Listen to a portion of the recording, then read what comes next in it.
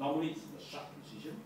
So once it's open, the atmospheric pressure then push the liquid into the pipeline.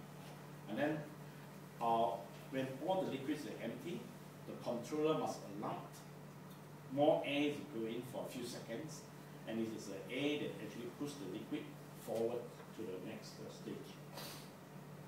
So this is also this summarized the four component. Normal houses connect to this sump here and the vacuum chamber, the pipeline, tank. Sometimes you introduce a biofilter just to scrub the air so that you don't get any bad smell, especially for resort in deck. So this is also a typical animations of how you see the vacuum, the wastewater gets in. Once it's full, it automatically pumps out and sent to the treatment plant. And when this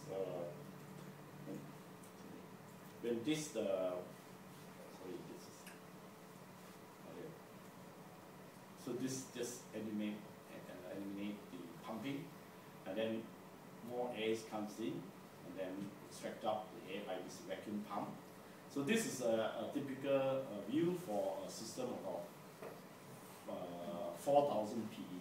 Basically, you need 3 pumps, gravity pumps. This discharge pump normally is one duty, one standby. This one 50% redundancy. And so we prefer 2 tank, one for redundancy, and so on. So just as I mentioned, when the first evacuation of the water actually gets into this lower part of this pipeline, the vacuum, although it's follow more or less contour on the same level, but it is actually in what we call a sawtooth profile. So this one is actually about 100 meters. You have a little dip here. So your first part of liquid actually enter here. So when the second part comes in, this you push up front, and the water will follow there. Eventually, all this will come into the vacuum tank, like a train. These coaches of water getting in. I mean, you have water and air getting into the vacuum tank. So when it's going uphill, it actually goes like staircase, But of course, if it's going downhill, it just follows the contour in a straight line. So this is the way we design the. But of course, this is the only system that we introduce. Only system that which we think is a good idea. It's a simple, perhaps. So what we have every 100 meter inspection pipe. This, because with the inspection pipes, you can actually measure the pressure at any part of the line. Like in Brunei, we have say it's 3 kilometers long, and then during the construction, this morning you may finish your vacuum pipe. The next day somebody cut off your pipe and you wouldn't know. And then when you want to commission, then you realize you're leaking here and there, and then how do you detect there's a leak? So this inspection pipe gives you a very convenient way. So every 100 meters, let's say you suspect it's a leak, because you can actually measure it. What we do is we actually introduce inflatable ball. This is a ball, right? Attached behind is actually a hose. You can use a foot pump, so you let the vacuum suck in here and you let it, then you have a foot pump. So if let's say there's a leakage here, so once the inflatable ball passes the leakage, and then it seals up, then the pressure builds up, then you just pull back half a meter, you know where's the leak.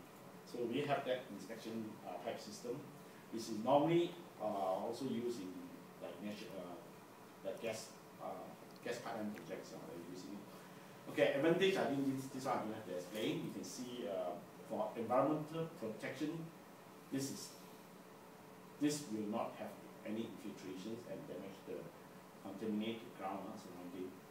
So this just gives you an idea of cost saving. Especially you are allowed to put in the common trench this pipeline. Like we're doing a resort, we have no land, so we have to put actually everything in the common trench. So this is an example of a job done in Middle East. They put the stormwater, drinking water, and sewage water. Because if the drinking water leaks and if the sewer pipe also leaks at the same time, what you do is it sucks the water in. It doesn't get out. So again, and also let's say if the thing is leak, it will just suck out the air and eventually sort of trick the system. Then you have to go and fix up the problem. All right. So these are all the early detections involved.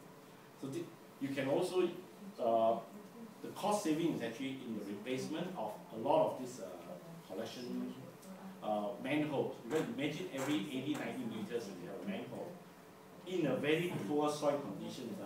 I tell you, even I pay $10,000 for a manhole, you still say it's too, can't be done.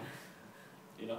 But whereas if you use a vacuum system, not only is very shallow, you actually don't need any of the manhole, except of course we have our inspection pipe which you can actually build at the same time. So sometimes you have to go like a drain, a monsoon drain. So with the vacuum system, you can actually allow to go over it, or I mean if it's too deep to go under. So you have a choice of going over and under. You may have, say, a series of stickers like this. You can actually then change your profile design so to overcome all these obstacles underground.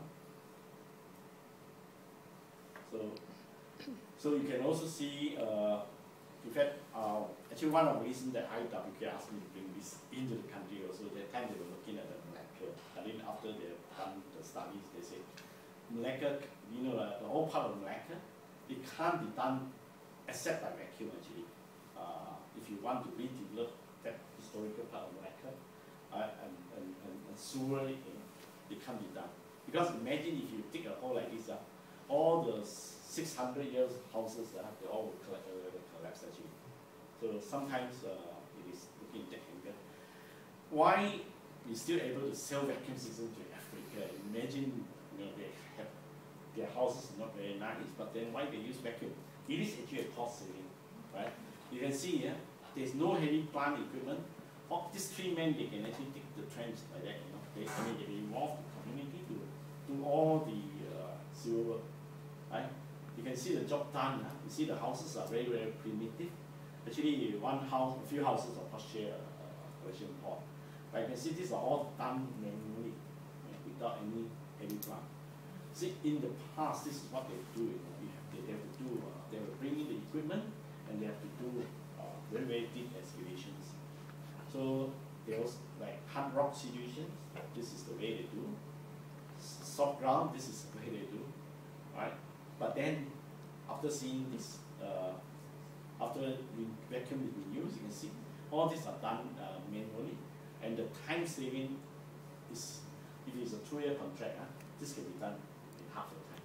That's this was actually my project in Maldives.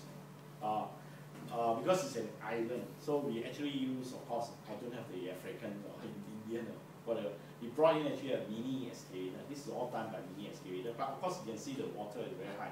So what we do is we actually just have a few bricks and put it up, and we actually put all the services in one trench, and then we backfill, and then, in fact, because it is the land is very little, there's very little land, and the specification from the architect is any tree more than 2 inches you cannot cut. So actually this is probably the stricter part you see. It's actually made as snake just to avoid all the tree cuttings. You have those steps, sawtooth kind of thing. Yeah. How accurate is it? Must be, because you have to control it very accurately. Okay, we of course we do a control. We need a minimum minus 0.2% fall, and then so and come to every 100 meter. Then we introduce a lift. A lift depends on the diameter. Generally, it's about 250 to 400 jump. So, and of course that is provided is a flat ground. But if the ground changes, so we actually then design the lift to match the ground contour. Also, with bearing in mind that we want the minimum excavation. Let's say if you are going up the stairs, then you need to have a staircase, a step. So the length of course will be shortened to 6 meters. If you have a gradual, you can actually continue for 1 kilometer, follow the same direction, same level. So that's a slanting line. So vacuum station, you can actually use a very simple precast, use a precast container, or you can do something like that. That something that you can provide. Right? So you can actually also do like that by putting a tank underground. This is actually a biofilter. It looks like with substations. We have also a few types. We have designed this look like a house. We also have designed this look like a substation. How big is that? Actually, all depends on the size of it. Like the one we are doing in Brunei is 16,000 PE. If it's translated in Malaysian terms, we are talking about 25,000 PE. So that station is about 30 meter by 30 meter. Whereas if you're doing this one, I tell you 5 meter, maybe depends whether if you need, of course sometimes you need a circulation of the road going over it. So you can have 4 meter setback, 4 meter setback, 4 meters. So about 12 meter by 12 meters you can actually have this system. So Germany, they like to have the tank and the pump inside the tank. But of course here, this is the tank I use for my project in Langkawi. This is how we design. This one also you have two versions. If the ground water is very high, this is actually not advisable.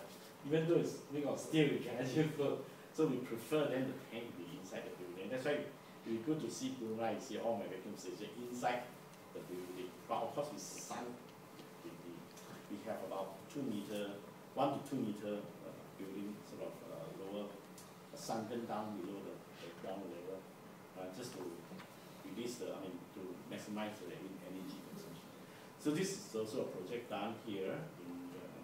We actually, you see, these pumps are the flat pumps, N series. It is actually the latest model we use. This is the vacuum pump. We generally tend to use a lot of 15 kilowatts power. Each will give you 630. These pumps, in fact, this is a push oil cool pumps. On top of that, we have actually a sensor, all that, so you can. It's very safe, lasts a long time, and then we have the sensors that you can shut it if nobody say put oil in or whatever, it will shut by itself. So it is very secure. So you can actually stack up if you need to. These are just biofilter. It's our local design, local made. Okay, this is another generation of valve that we brought in. It's called the pinch valve. We use this now in Brunei because the water consumption is very high. You're talking about 350 PE, and one house about 6 PE. So you will appreciate why this is totally we use actually watertight cover. So even like the project we involved in Brunei in Kuala Lumpur area, the condition is during the high tide, 1 in 100 years, the whole place could be flooded, and the vacuum system must still work when it's flooded. That is a challenge. Yeah. So this collection chamber is made out of BP materials, which is durable. Also, we have this provision that because we may have a lot of talking, people throw all sorts of things inside here. So we limit this to 2 inch. So anything bigger than that, is left over here. So once a year, you just pick up this lens and pick it up. Let's say you throw a water bottle, you can actually remove it. It doesn't get in because if you able sometimes soft the t-shirt or if you can get into the systems, we purposely make. You can only find 1, 2, 3, 4 spot here, which is 90 degree, right? So it's often all these are quick release rubber coupler. We can quickly remove it. You can shine a torchlight and see where it's stuck in or not, and you can actually use a smaller pipe to pick it up.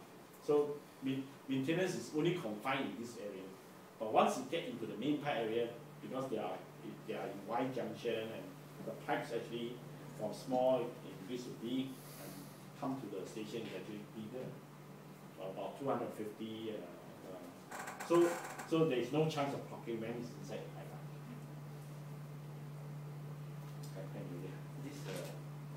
This how many units can go into one collection chamber?